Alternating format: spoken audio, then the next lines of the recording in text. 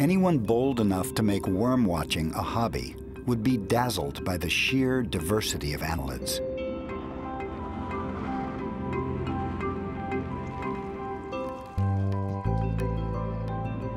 Scientists have identified more than 15,000 species.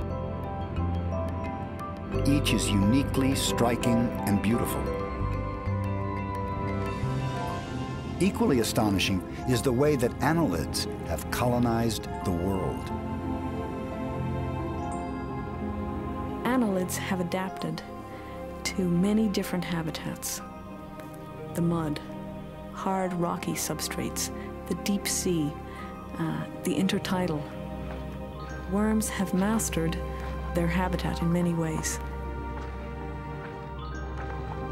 In the most surprising places, wherever there seems to be a chance for life, worms have thrived.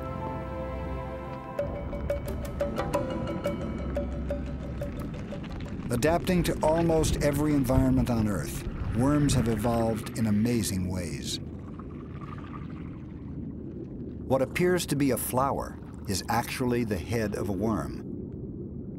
While the rest remains hidden below, the head blooms, filtering food from the water above.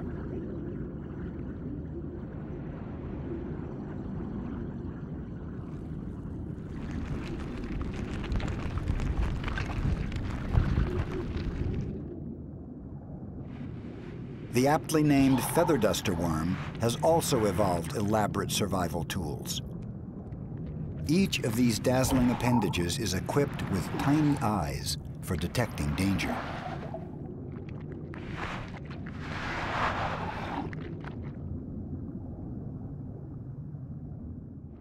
The annelid design is elegant in its simple efficiency.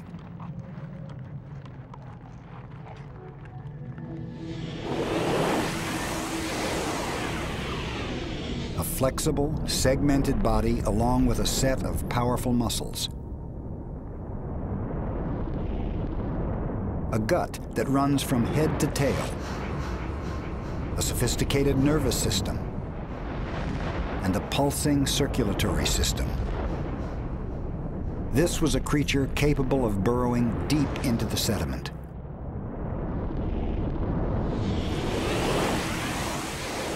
These animals may not have been the very first to break ground beneath the ocean floor, but when they did, they unquestionably mastered the art of digging.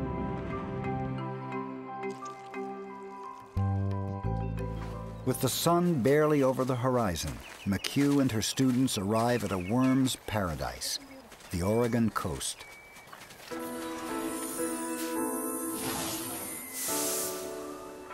Low tide in this bay exposes a vast mudflat, the ideal home for many marine worms. Well, they're small squiggles. Oh, perfect. Yes. Perfect. It'll be okay. This modest-looking creature, a burrowing marine worm called Aberranicola, makes a most ordinary-looking prize. Good stuff. But when they first appeared, worms like Aberranicola marked a dramatic turning point for all animal life. They helped pioneer a new realm, a place where few other creatures had ventured. Aberranicola is like a living machine as it pushes its way into the underworld.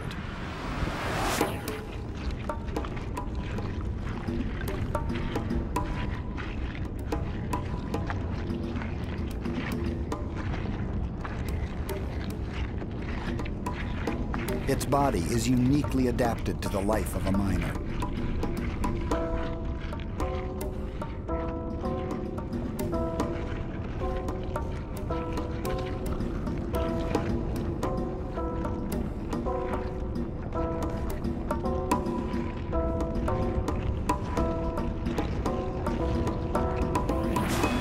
Like many of its annelid kin, Aberranicola sports frilly gills for breathing.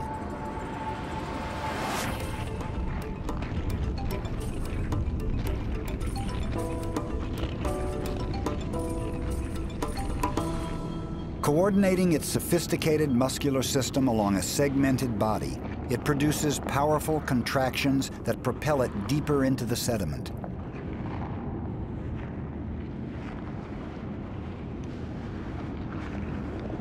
There's nothing momentous in the tunneling of worms until you measure their collective impact on the planet. Without worms, the Earth might be a very different place.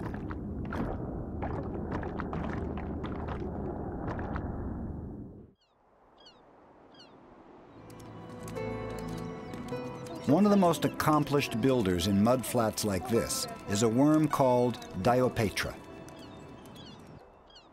The muddy bottom of the estuary is honeycombed with their countless homes.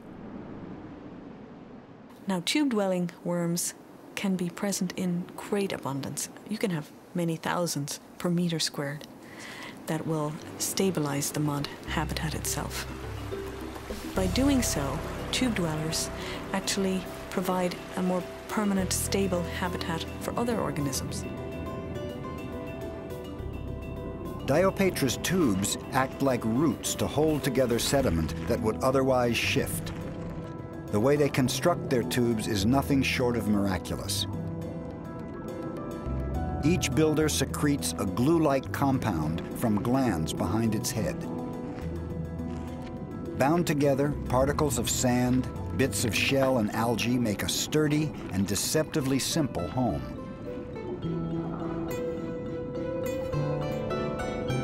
From the safety of its tube, the worm reaches out to feed. Here, it devours a piece of seaweed. When the tide recedes, the worms retreat to the safety of their hardy shelters.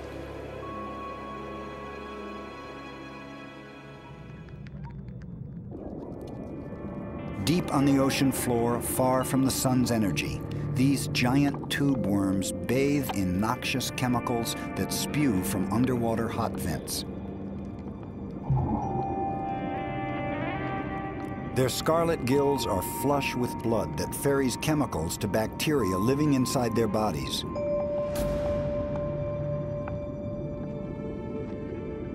This unlikely partnership allows the worms to grow more than 3 feet in a year.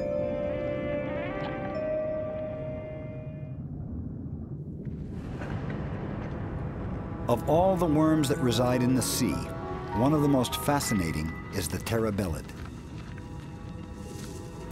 They're called spaghetti worms because they have these long, thin, white, extendable tentacles that go out over the mud surface, and these tentacles are grooved. They pick up particles in their tentacles, move the particles to the mouth, and there at the mouth they'll sort those particles according to size. Some will be used to build up their tube. Most of them are used as food for the worm.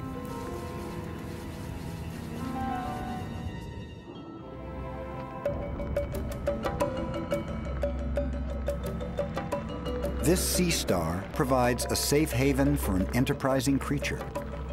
Tucked in among the sea star's tube feet, an uninvited guest has taken up residence.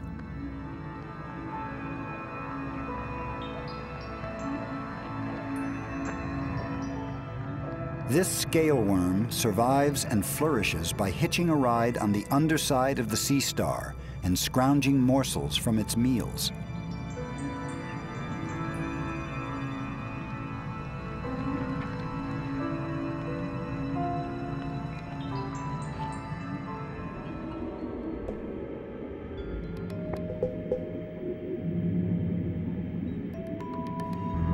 Stealing through the water, these leeches scour ponds and marshes in search of their next meal. They are the masters of stealth, hunting with bloodthirsty efficiency. Sometimes hapless victims come to them, making for easy prey.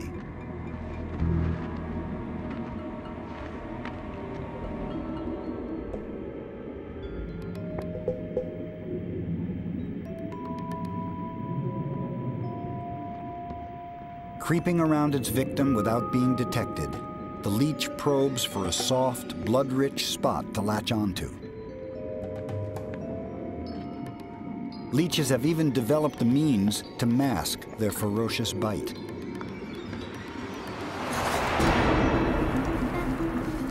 The bloodsuckers have an anesthetic that they inject into their victims that allows them to suck the blood without being noticed. That's a very effective way of feeding.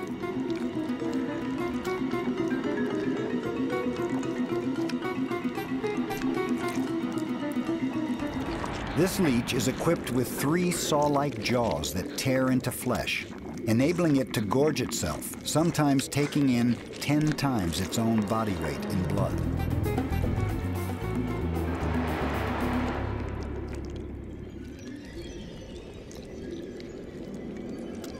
Given time, the once graceful leech becomes so engorged it can barely even crawl away.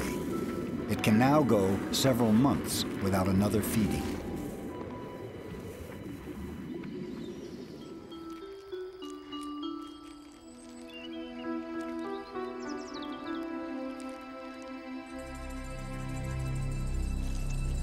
Earthworms can live up to 7 years, and some species reach 20 feet in length.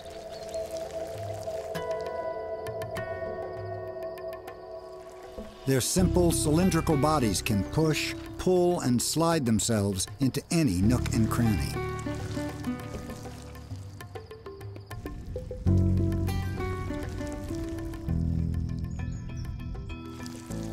With each powerful movement, they industriously burrow deep into the earth.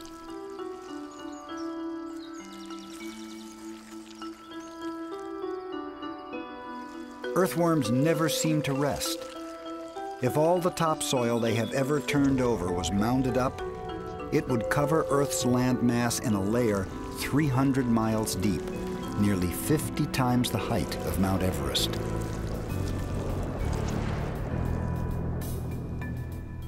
The earthworms bring down this leaf debris by cycling the leaf debris through their gut.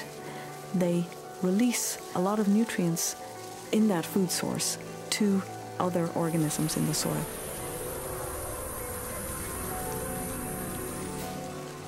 They really accelerate the whole decaying process of the leaves by processing it through their one-way gut.